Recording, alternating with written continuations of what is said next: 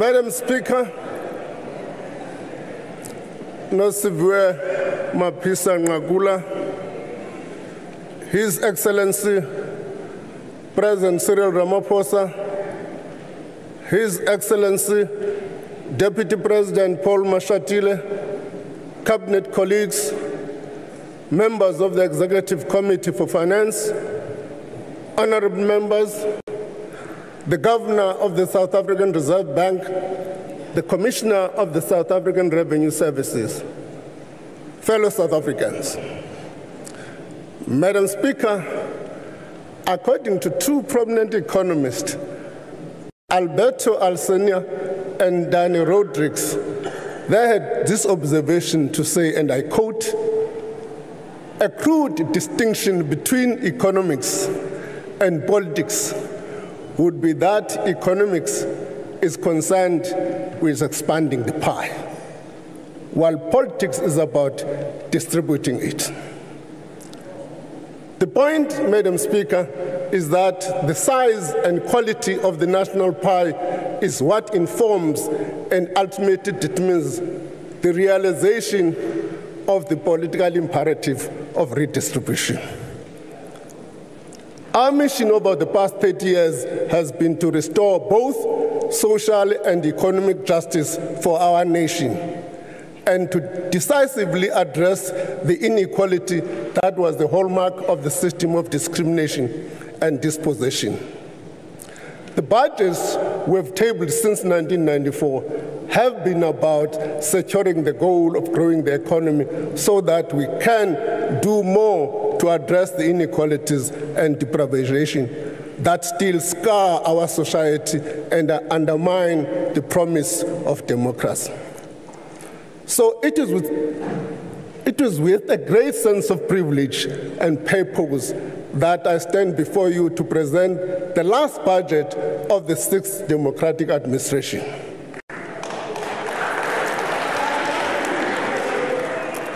Siyabuya.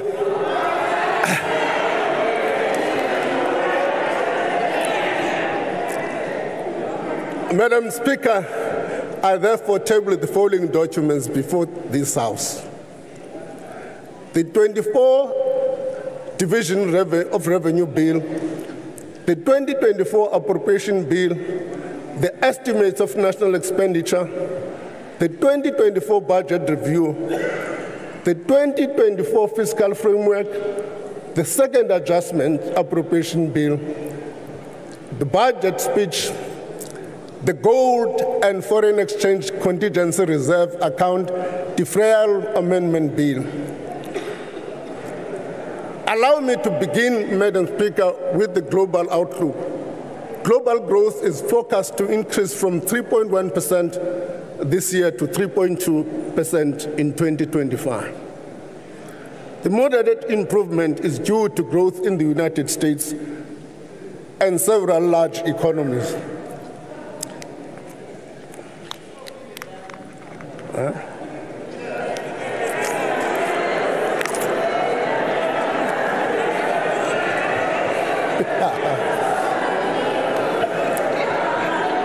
There are downside risks from potential spikes in the global oil price if the conflict in the Middle East escalates, and if growth falters in China, the country's largest trading partner. Despite improved global outlook for 2024, South Africa's near-term growth remains hamstrung by lower commodity prices and structural constraints.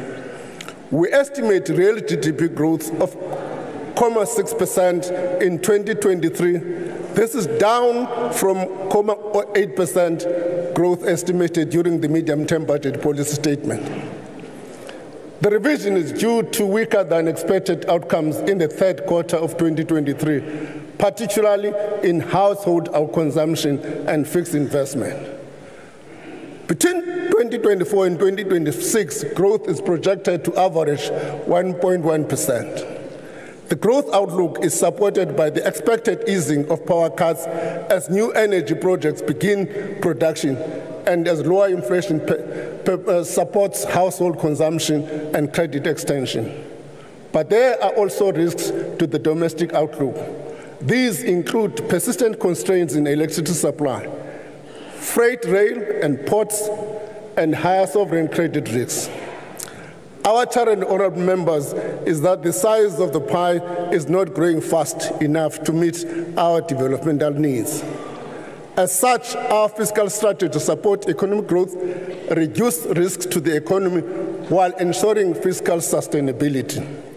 Compared to a year ago, the budget deficit for 2023-24 is estimated to worsen from 4% to 4.9% of GDP. The higher budget deficit means that debt service costs in 2023-24 have been revised higher by 15.7 billion to 356 billion. Debt service costs will absorb more than 20% of revenue. To put this into perspective, spending on debt service costs is greater than the respective budgets of social protection, health, or peace and security. For this reason, honourable members, we are strengthening our strategy and sticking to our fiscal goals. A net reduction of 80.6 billion in non-interest expenditure is being implemented over the medium term. At the same time, revenue has been revised up by 45.6 billion over the medium term relative to the medium-term budget policy statement. And we have taken the decision to introduce a reform of the gold and foreign exchange contingency reserve account, also known as GFECRA. Taken together, even with the spending increases I will announce later, the national government gross borrowing requirement will decline from 457.7 billion in 2024 to 428.5 billion in 26-27. The deficit will begin to improve from 24-24 to an estimated 4.5% of GDP, reaching 3.3% by 26-27.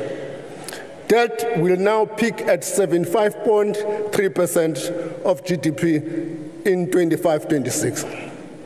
All of this puts us in a position to continue to protect core services. It allows 60% of non-interest spending to be directed to the social wage. It allows us to preserve capital spending. Compared to the medium-term budget policy statement, we are adding 57.6 billion to pay for the salaries of teachers, nurses, doctors, among many other critical services. Madam Speaker, as I mentioned earlier, in this budget, we are announcing a reform of the GFECRA. GFECRA is an account held at the Reserve Bank that captures gains and losses on the country's foreign currency reserve transactions. Simply put, if the rand strengthens against the US dollar and other reserve currencies, the account balance declines, and vice versa. The account balance has grown to over 500 billion over the years because the rand has depreciated over time. A new settlement arrangement is being introduced that will reduce government borrowing and improve the Reserve Bank's equity position. Ultimately, we are bringing South Africa closer to our peers and ensuring alignment to international best practices. We will draw down 150 billion rand of the GFECRA balance once we have ensured that the sufficient buffers are available to absorb exchange rate swings and the solvency of the Reserve Bank is not compromised. We have embarked on a broad structural reform agenda that aims to address the challenges that held back our growth. This agenda included areas like electricity, logistics, water, telecommunication, and visa reforms. The budget review details the good progress that has been made in these areas over the past few years, but obstacles remain. And let me focus on the two largest of these. Load shedding is a problem that confronts all South Africans. It disrupts production, operations, livelihoods. Reforming the sector will result in long-term energy security. We took the necessary decision in the past 5 years, and these are beginning to are bearing fruit.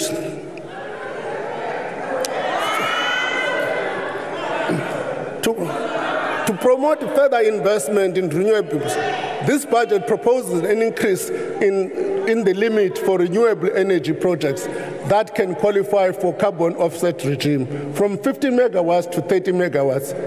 Eskom continues to be a key role player in the electricity sector, and the debt relief plan allows the entity to focus on its core business. We will release the report on the independent review of Eskom's coal-fired power stations in the coming week. The review was done to inform part of the conditions attached to the debt relief plan. The recommendations will fit into Eskom's corporate plans to bolster accountability and oversight. It is true the combination of private investment in new energy projects, rooftop solar installations, and improvements in Eskom generation fleet that load shedding will reduce, and reliability and security of supply improve. In addition, to support these efforts, we're introducing a new 2 billion conditional grant over the medium term to fund the rollout of smart prepaid meters. This will begin with the municipalities that have been approved for debt relief. To address South Africa's increasingly unreliable logistics system, Cabinet approved the Freight Logistic Roadmap in December 2023. The roadmap outlines immediate steps needed to improve port equipment, locomotive availability, and network security. It also sets out a clear path for enhancing efficiencies, facilitating the introduction of competition, and leveraging financial and technical support of the private sector. In this regard, third-party access to the freight rail network will be introduced by May 2024. In ports, private partner has been secured to upgrade Pier 2 of the Durban Container Terminal. This should increase private investment in equipment, enhance technological capability, and improve operational efficiencies. Government has provided Transnet with a 47 billion guarantee facility to support the entity's recovery plan and meet its immediate debt obligation. Like Eskom, the guarantees come with conditions. These conditions require Transnet to focus on its core activities and for the entity to introduce private sector partnerships. This will improve Transnet's sustainability and support the implementation of the roadmap.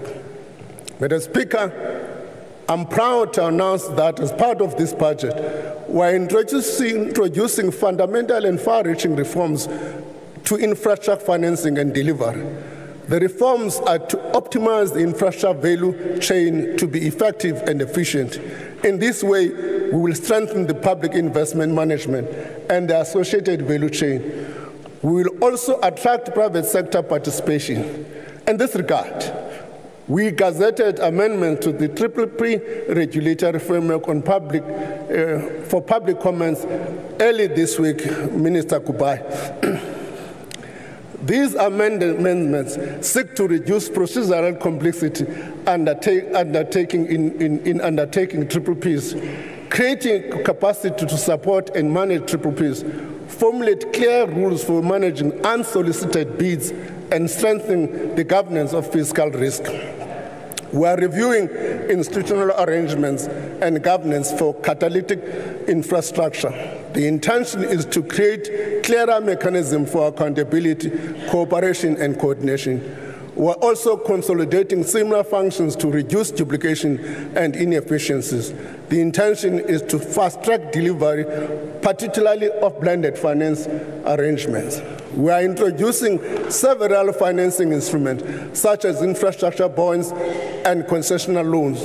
As part of this, a flow-through tax vehicle for specific infrastructure projects, similar to trust and other investment vehicles, is being considered.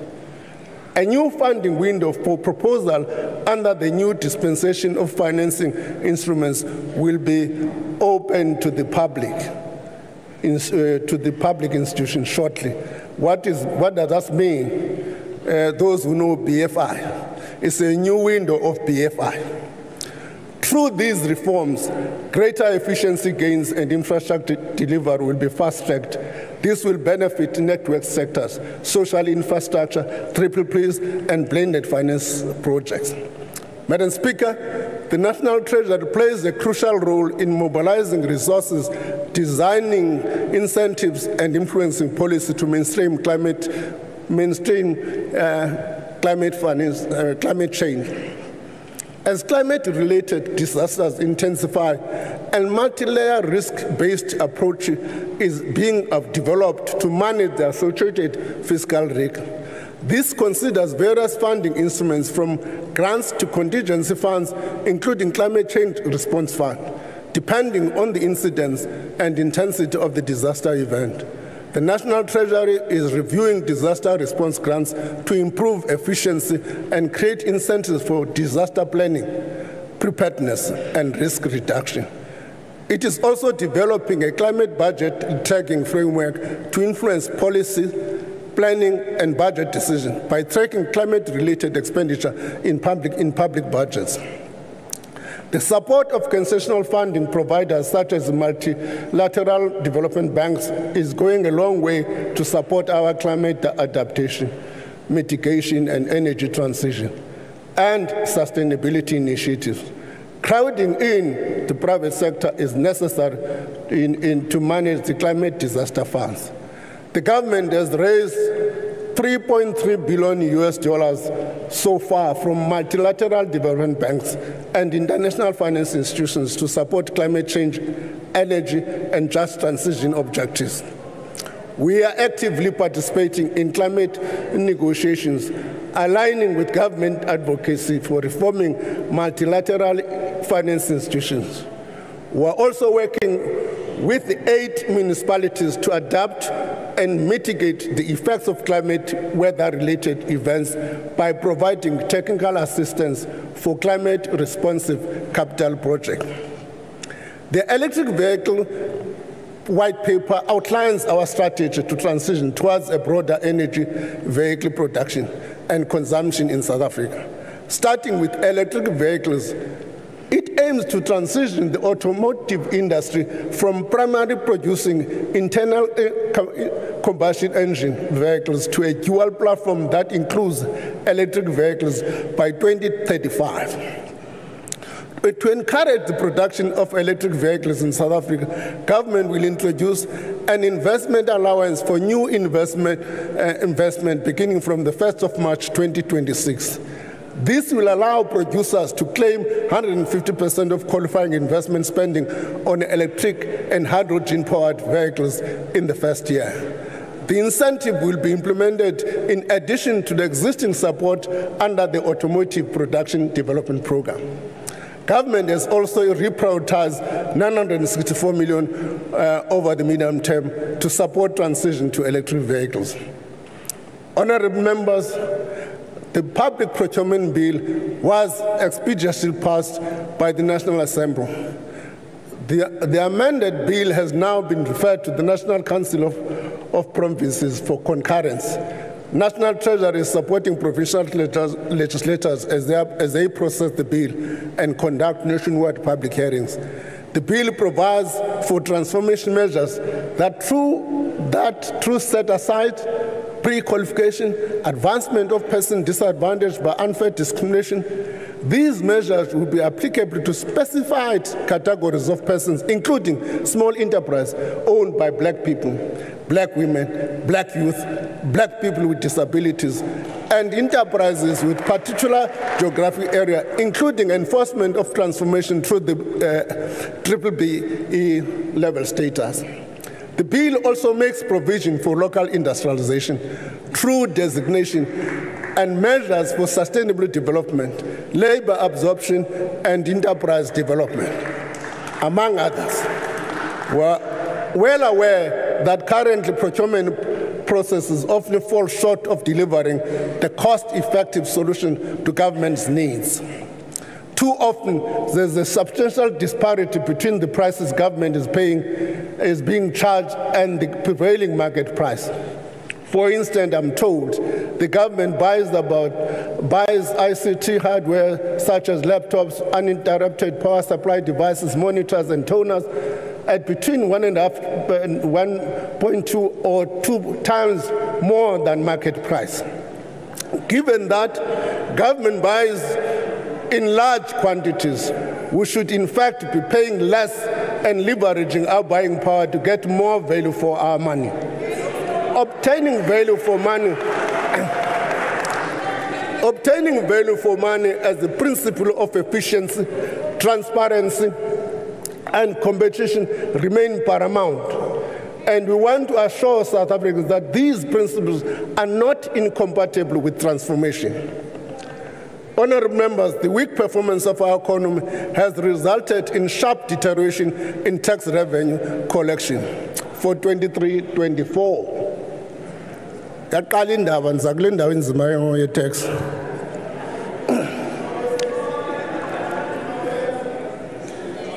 At 1.73 trillion, tax revenue for 23-24 is 56.1 billion lower than estimated in the 2023 budget.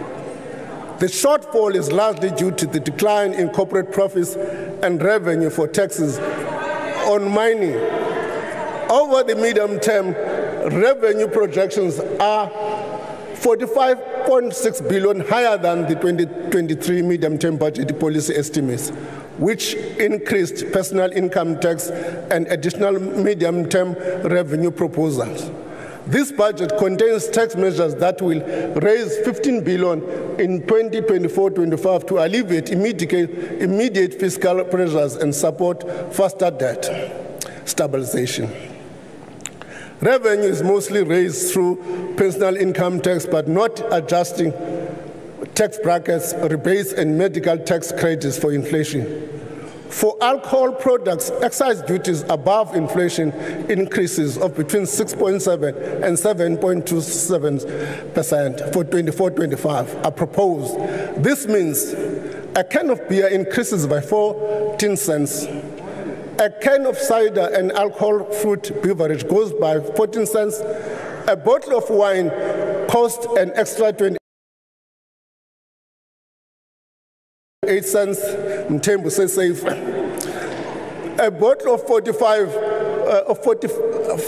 wine will cost an extra 47 cents. A bottle of sparkling wine will cost an extra 89 cents. Wait. A bottle of spirits, including whiskey, gin and vodka increases by 5.53, 5 rand 53 cents. Salim Bangalamatu.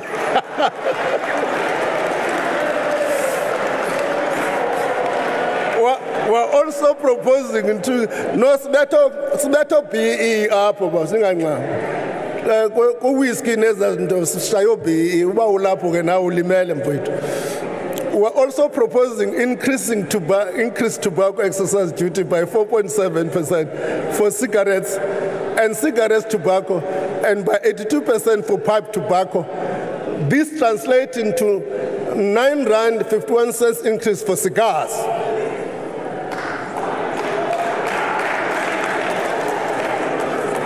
Yabona ke chubana nalimala.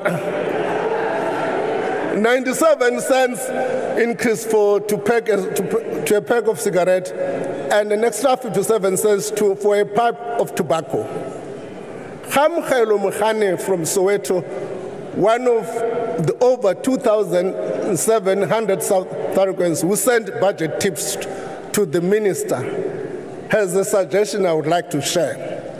Kamo says, I quote, I would suggest an introduction of a tax payment for hubbly bubbly as a cigarette and other alternatives. The country has seen an increase in a number of youth smoking these products, and parents are not pleased with this at all. Close quote. I would like to say to Kamo, as a parent myself, I agree with you. I'm certain the Minister of Health also agrees. You'll be happy to hear that we are tabling an increase of the excise duty on electronic nicotine and non-nicotine delivery systems known as vapes to R3.04 per milliliter. On environmental taxes, the carbon tax increased from 159 to 190 rand per ton of carbon dioxide equivalent from the 1st of January 2024. The carbon fuel levy will increase, not the fuel levy, the carbon fuel levy will increase to 11 cents per litre of petrol and 14 cents per litre for diesel, effective from the 3rd of April. A discussion paper outlining proposal for the second phase of the carbon tax will be published for public comment later in the year. Madam Speaker, we are mindful of the already high cost of living, the impact fuel prices have on the food and transport costs. In this regard, we are proposing no increases to the general fuel levy for 24-25. This will result in a tax release of around 4 billion. This is money back in the pockets of consumers. Madam Speaker, progress has been made on the two-pot retirement system since I last addressed you during the medium-term budget policy system. Contribution to retirement funds will be split, with 1/3 going into a savings component, 2/3 going into a retirement component. Now, ndifuna ukucacisa le nto ke bantakwethu. Ndifuna ukucacisa le nto. Abantu bandistopa bonke esitratweni bandibuza uba iphuma nini imali yethu. Nibaxelele ke ngomalungu eParliament xa nigoduka ukuba from i-1st kaSeptemba bonke bazayifumana le mali. From i-1st kaSeptemba laa mali yepension iyafumaneka. Nam funeka bayeke undiphazamisa endleleni. Ndinomnye udadewethu phaa oyitishala unozicela usafuna ngokuba ndiyazi noyazi uba imali yena azayifumana ndizayazelaphi ngoba kaloku uyawuyazi ngepenshini yakhe. So from the 1st of September 2015, we must commend on Honorable Maswanga. He has been vociferous in making sure that this bill passes. And we even fought on the timelines. It was difficult to persuade him because the industry was not ready. He wanted to be effective from the 1st of April, but the industry was not ready, but he allowed us to postpone it to the 1st of September. Thank you, Comrade Maswanga. So,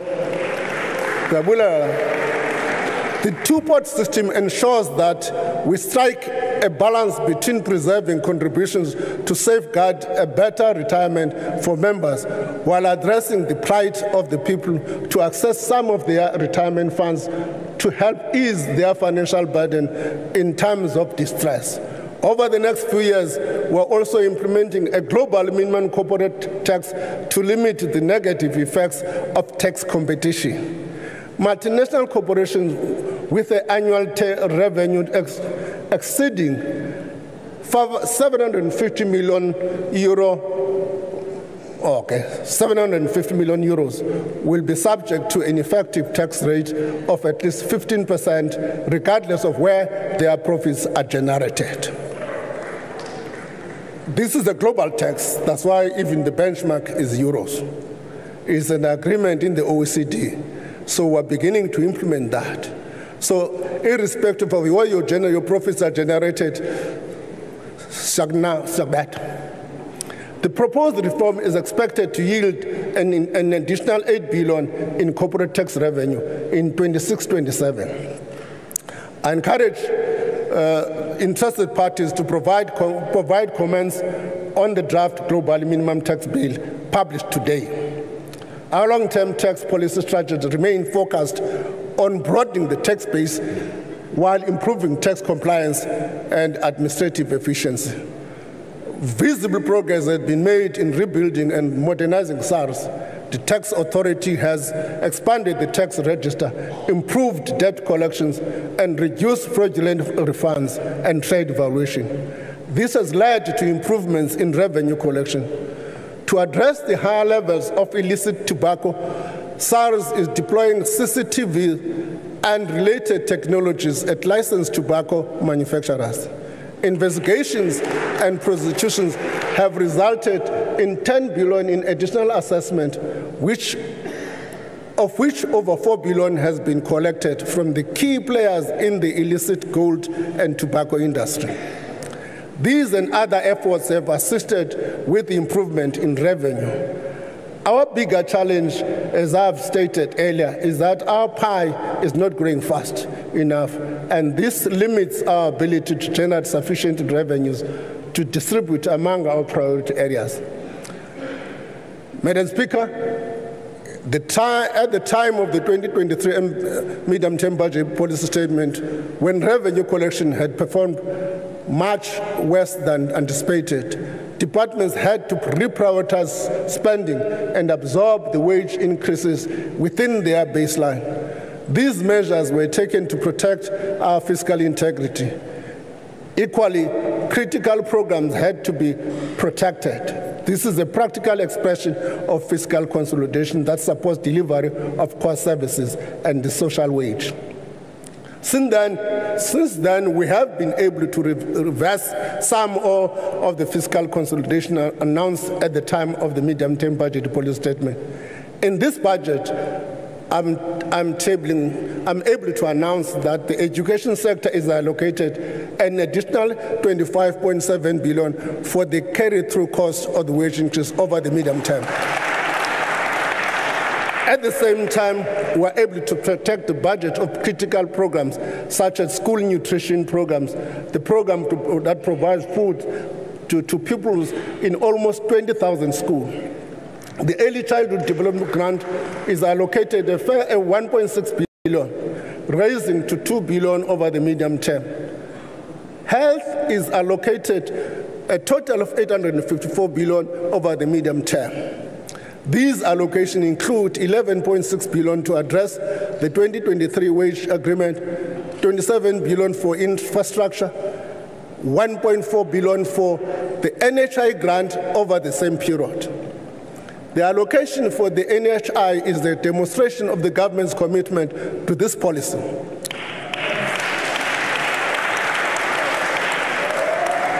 There remain a range of system strengthening activities that are key enablers of an improved public healthcare system that must be undertaken. Such activities include building a national health information system and digital patients' records, upgrading health facilities and improving the quality of care to ensure that they meet the minimum criteria to be certified as accredited for contracting under NHI. Strengthening facilities and district management in preparation for contracting, granting semi-autonomous status for central and potential other hospitals, and developing reference prices and provider payment methods for hospitals. Many of these activities are already underway, but require further development before the NHA can be rolled out at scale. Madam Speaker, there's also been significant progress in improving access to public transport services for low-income communities. The Rail Recovery Program of the Passenger Rail Agency of South Africa is continuing with 27 corridors reopened by December 2023. This will increase the number of passengers on Metro Rail from 15.6 million in 2022-23 to an estimated 48.6 million by 26-27. To ensure the effective discharge of office duties during elections and its other responsibility beyond the polls, the Independent Electoral Commission is allocated 2.3 billion. The police and the defense purely for the elections. The police and the defense purely for the elections are allocated an additional 350 million to support the elections. A further 200 million will be allocated for political party funding as political parties prepare for the general elections. Government also supports resettled farmers through land redistribution and tenure reform programs, which have been allocated 6 billion over the medium term. To keep pace with inflation and increase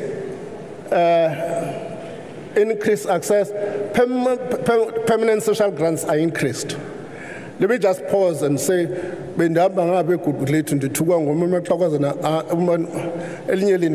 walking stick. Uthi wena kakuhlukane nosinyusela nge-20 rand. So I want to assure Lagogo ukuthi mna di-generous anzomnyusela nge-20 rand. We are giving them an increase of 100 rand to the old age grant. Water, disability care and grants. This will be split in 90 rand effective from April and 10 effective from October. 50 rand increase for the foster care and 20 rand increase to the child support grant. Order. We are sensitive to the increase in the cost of living for nearly 19 million South Africans who are really rely on these grants to make ends meet. In this regard, we have done as much as the fiscal envelope allows. Work is currently underway to improve the COVID-19 social relief of distress grant. By April the 1st, like all other grants, these grants are starting on the 1st of April. As the President has said, that is going to be improved. Work is being done. The Minister of Social Development is publishing regulations. When we finally gazette those regulations, the new grant and the figure will be published together with those regulations.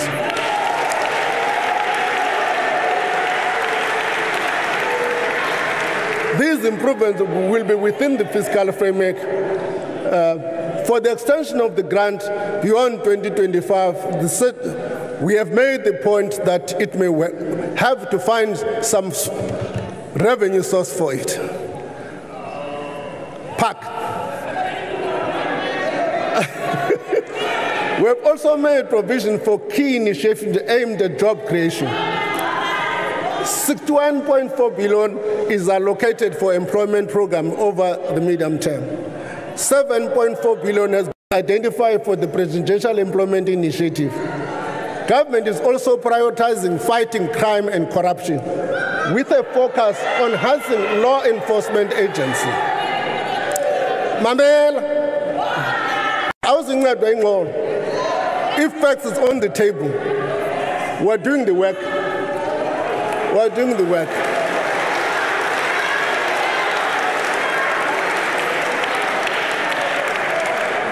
As more, deliver. A total of 765 billion rand is allocated to peace and security cluster. In the coming financial year, 10,000 new police recruits will be trained. And as part of the country's responsibility to promote regional peace and stability, this budget will also allocate funding for the deployment of soldiers in Mozambique and DRC. Work on costing and identifying these needs for these critical missions will continue throughout the year, and funding will be allocated as such. 628 million has been allocated to the Department of Justice and Constitutional Development for the implementation of FATF and State Capture Commission recommendations, bringing the total funding to these efforts to 2.3 billion. Government is using 2.9 billion from the Criminal Asset Recovery account to combat illegal mining and other priority crimes, with a 60% allocated, in fact 1.7 billion allocated for the deployment of the police, including vehicle procurement. This budget is also prioritizing infrastructure provision. Government plans to invest more than 943 billion rand in public infrastructures. Spending will support refurbishment and maintenance of existing assets, building of new infrastructure. Madam Speaker, 2.8 trillion, or put it differently, 5.1% of non-interest expenditure is allocated to provinces and municipalities over the next 3 years. 5.7 trillion is allocated to local government, and 2.2 trillion. Additional 105 billion is allocated to provinces for the next 3 years to cover the cost of implementing 2023 Public Service Wage Agreement, mainly in education and health sector. Provision of these additional funds will cushion the wage bill pressure faced by these critical personnel-intensive departments, while freeing up resources for capital investment and goods and services. Moreover, reductions that were previously made on some of the grants have been reversed. Restoring baseline of these grants will help maintain important service for the most vulnerable and provide for critical capital investment. However, to ensure public finances remain sustainable, the reductions are maintained to several other grants baseline, although many continue to grow over the next 3 years despite the reductions. Regarding municipalities, an additional 1.4 billion is provided for municipal disaster recovery grant to fund the repair and reconstruction of infrastructure damage by the tragic floods of 2023. Madam Speaker, municipalities are the coalface of service delivery. Sadly, an unacceptable number of them are experiencing weaknesses in governance, financial management, and service delivery.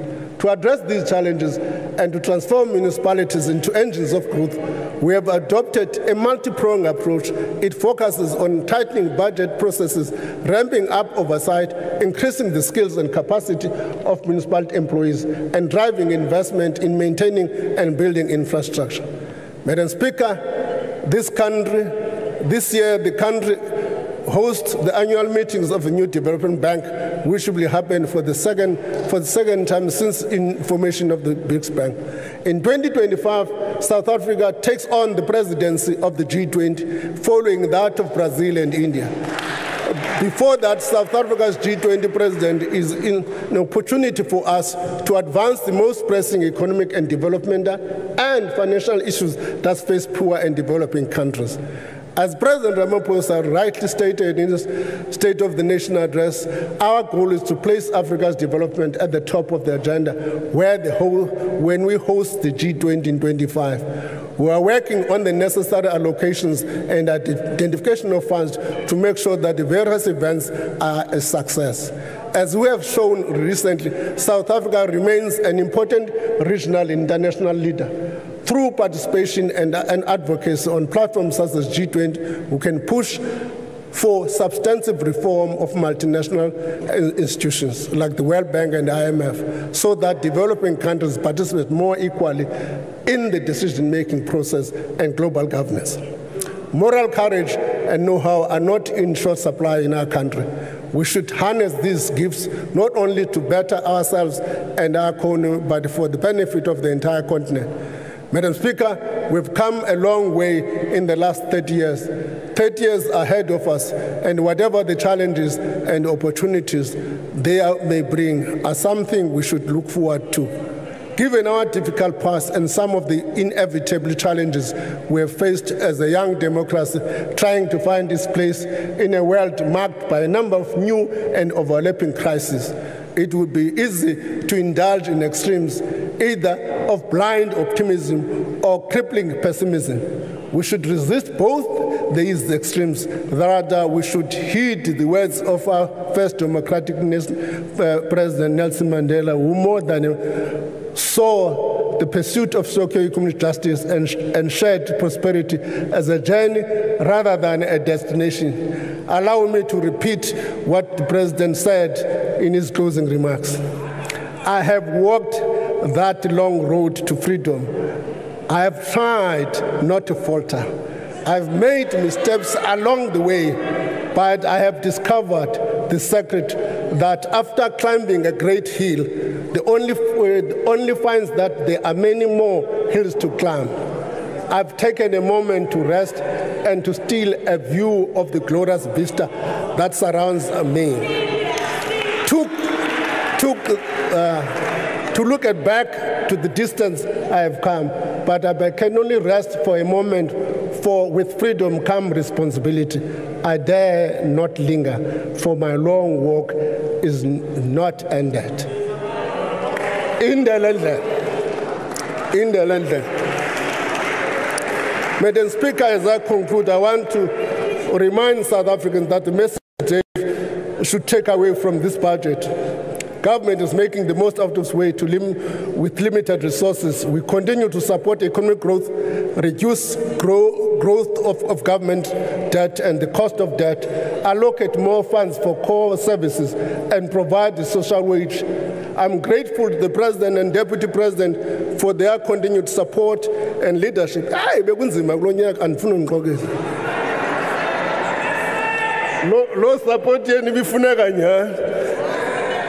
Thank you to the Deputy Minister of Finance, Dr. Masondo, and the excellent National Treasury team led by Director General Dr. Duncan Peterson, the majority of whom, Mr. President, are Tinswalos.